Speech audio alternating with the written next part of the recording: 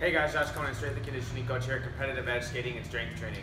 In this week's technique video, we're going to talk about efficiency with jump roping, primarily in your arms.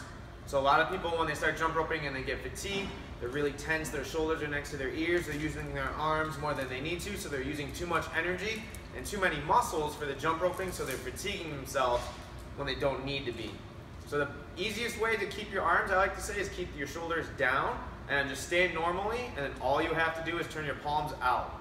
And then in that position, you're ready to start jump roping, whether it's singles, double unders, even if you go backwards, that arm positioning is the same for everything. So just your natural resting position with your arms down, making sure your shoulders are away from your ears, and then just turn your palms out, and then you're ready to start practicing. Make sure you guys tune in next week for another technique video.